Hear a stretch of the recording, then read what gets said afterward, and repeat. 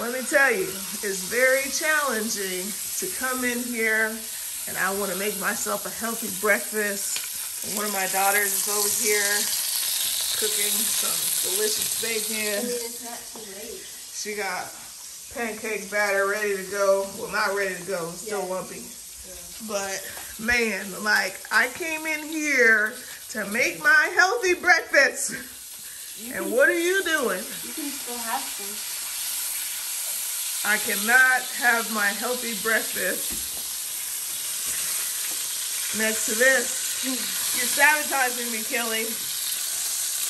That's okay. That's okay. I'm gonna work it out. I'm gonna work it out. That's what my so-called healthy breakfast is going to consist of today. So I'll let you know how it goes. So this is what my little mixture looks like. I added some nature seasoning. I didn't put salsa in here in case you guys are wondering. I only put pico de gallo and some nature seasoning. So I'm gonna fry this up and hopefully it comes out well. A little bit of olive oil, extra virgin olive oil. Or that seems like a little to me, I don't know.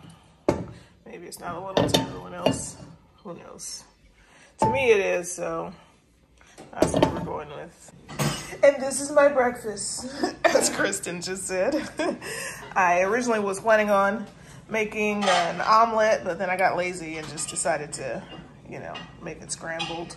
You know, 2 tablespoons of salsa, 2 tablespoons of guacamole, and a little bit of Colby Jack cheese. And that is essentially what I'm going to have for breakfast today. It's pretty much a breakfast taco without the tortilla. So yeah, here it goes. All right, it's lunchtime. Normally I would have this salad, this romaine salad. That's normally what I would eat, but today instead I'm having tuna. So, you know, we're talking about 110 calories versus 15 calories. Also, I put Miracle Whip in it. That's 40 calories. I put relish in it. And I got 2 scoops, so even though it says it's 15, it's really 30 for me. And I'm also going to be dipping with, you know, some Ritz. And Ritz, what was Ritz again, Courtney? 80. Yeah, or if you use the whole thing, right there. 210 if you use the whole stack. So I'll try not to use the whole stack, but 5 crackers is like this is what my tuna looks calories. like. Yeah, 5 crackers is 80 calories. I mean, come on, man. This is a lot. But, you know, my tuna is looking really good. If I had any more eggs left over from breakfast, I would certainly do a hard-boiled egg, but I don't. So I'll have to go out and get some more eggs for protein. But this is lunch. My first 2 glasses of water for the day.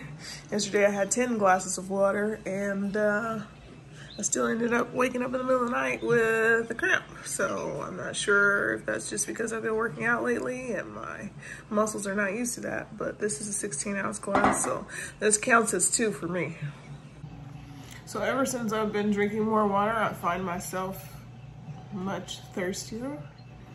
It's like I wanted to stop at like, I probably normally would have stopped at 6. But I was like, oh no, another. And then it was like midnight and I still was like, another. Like, I think I would have drank water all throughout the night if I could have, because I woke up in the middle of the night thirsty. Woke up this morning thirsty, and I'm just like, how am I thirsty when I drank 10 glasses of water yesterday? It's not making sense to me, but it seems like my body's like, oh, since you're giving us water, give us some more. I don't know. Explain it to me, somebody.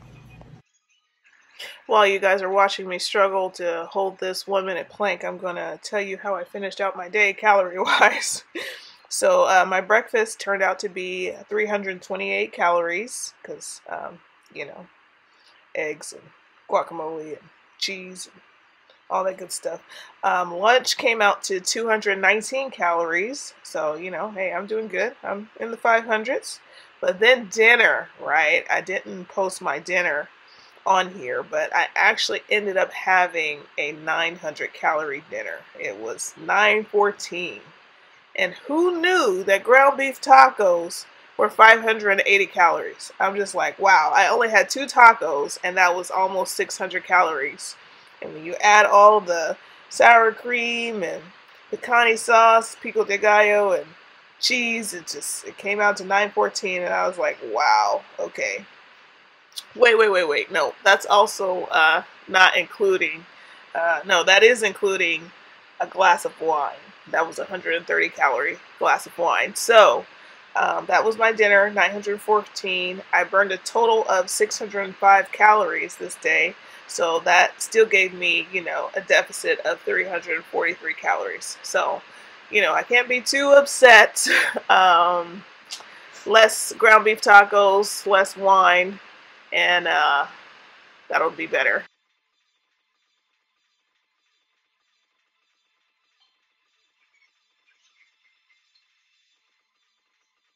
And I'm just looking at myself doing these dead bugs, and I'm like, oh my goodness, that hurts so bad. But I couldn't quit because my daughter was watching me. She was right there watching me. You can't quit in front of your kids. So therefore, I just kept going. I'm just like, you know, my family is really helping to give me the motivation that I need to just not quit. You know, Craig came and joined me with the exercise earlier for a few minutes, and then he was like, oh, I gotta take a phone call. And then he came back during the cool down. I'm like, no, you don't get to cool down. You didn't even work out for real. So it's helpful to have the family around, unless your kids are cooking bacon and pancakes, which mine are, but that's okay. I was able to resist temptation and, you know, finish strong. I could have finished a little bit stronger if I maybe just had 1 taco. If I had known the tacos were that high in calories, I probably wouldn't have had 2. But normally I eat like 3, maybe 4. So I feel like I'm still doing well. I still had a caloric deficit. So still taking steps and moving in the right direction.